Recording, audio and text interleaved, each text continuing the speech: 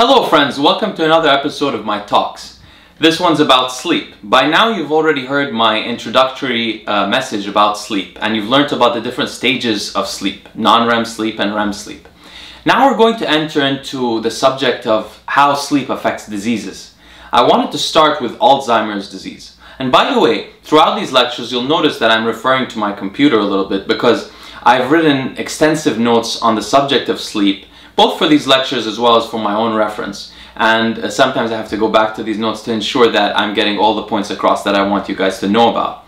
Anyway, as everyone knows, Alzheimer's disease is one of the most terrifying diseases that we face in the West. People often say that they're more afraid of Alzheimer's disease than they are of cancer or heart disease.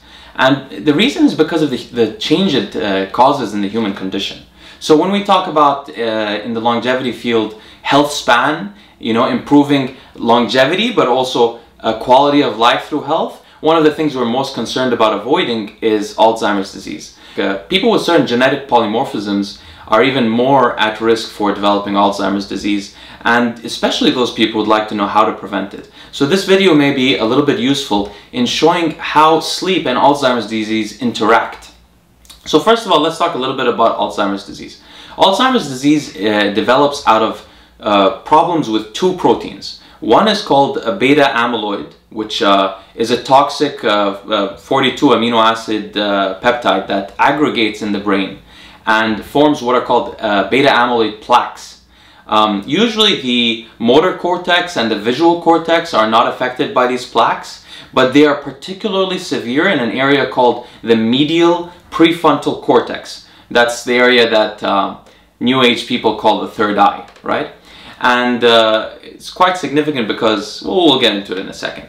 Now, tau proteins are microtubule bound proteins that characteristically form what are called tau tangles in the brain. Now, tau proteins are not as well as understood as beta amyloid proteins. So we don't really know as much about it, but what we do know is that they disrupt microtubules from transporting metabolites, lipids, and mitochondria across synapses in the brain. Now let's talk about the brain's sewage system. Your body has a sewage system, a system to get rid of waste called the lymphatic system. Your brain doesn't have one. Your brain doesn't have a lymphatic system. What it has, what we call it, a glymphatic system.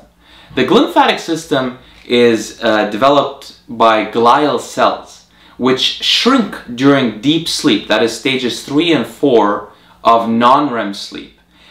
So much so, they shrink by about 60%, so much so that they increase the interstitial space in the brain, allowing cerebrospinal fluid to wash through the brain. In fact, cerebrospinal fluid increases by about 10 to 20% in the brain during these periods of deep non-REM sleep when the glial cells shrink. So you can think of it as like the glial cells shrink, allowing this fluid to come through the brain and clear out waste.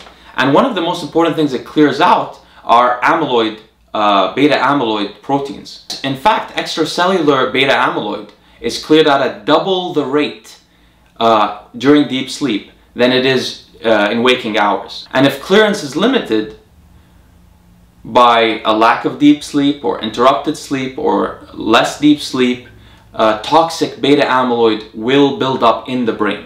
Now, a side note, when deep sleep is limited in sleep scientist studies by using like a light noise that is barely perceptible. By the way, if you have like a light noise that's not, you're able to sleep, but there's a little bit of a noise in the background, your deep sleep will be thoroughly limited.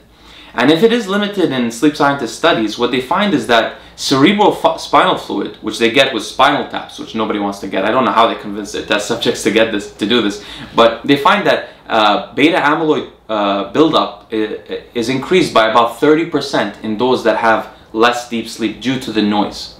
So something to consider. Now the thing about Alzheimer's disease and sleep is that they interact. Now there's a field called systems engineering, which is something I was really into in graduate school, which describes things called positive feedback loops. Positive feedback loops are a situation where you have something that influences something else, and that thing in turn influences the first thing, so that they can increase themselves in a non-linear fashion. And this is what happens with Alzheimer's disease and deep sleep. So the medial prefrontal cortex of the brain is the CEO of the brain. And it is what is responsible for generating those delta waves of deep sleep that we discussed in the first segment of this talk. Now, that is also the same part of the brain that is most affected by amyloid plaque buildup in Alzheimer's disease. Now, it was found that the severity of amyloid plaque buildup in the medial prefrontal cortex of the brain in Alzheimer's patients was directly correlated to their lack of deep sleep. So the more amyloid plaque buildup they had in the medial prefrontal cortex, the less deep sleep they had. And the less deep sleep they had, they were shown to be more forgetful. So Alzheimer's disease affects the medial prefrontal cortex, which in turn affects sleep, which in turn affects the symptoms of Alzheimer's disease like memory and learning issues and forgetfulness. This creates a positive feedback loop. So the less deep sleep you get during your life, the more amyloid plaque buildup you get. The more amyloid plaque buildup you get, the more you get it in the medial prefrontal cortex. The less deep sleep you're able to produce, and therefore the more amyloid plaque buildup develops in your brain. So basically, sleep is one of the most crucial tools you can use in your personal defense strategy against Alzheimer's disease. And specifically, you want to be paying attention to those third and fourth stages of non-REM sleep. Those are the stages of sleep that are highest in duration during the first half of your sleeping night. And if you sleep late, no matter how long you sleep, because of circadian rhythms, you're going to experience less deep sleep during the night, meaning you're going to get more of that amyloid plaque buildup that we all get it to some degree in your lifetime.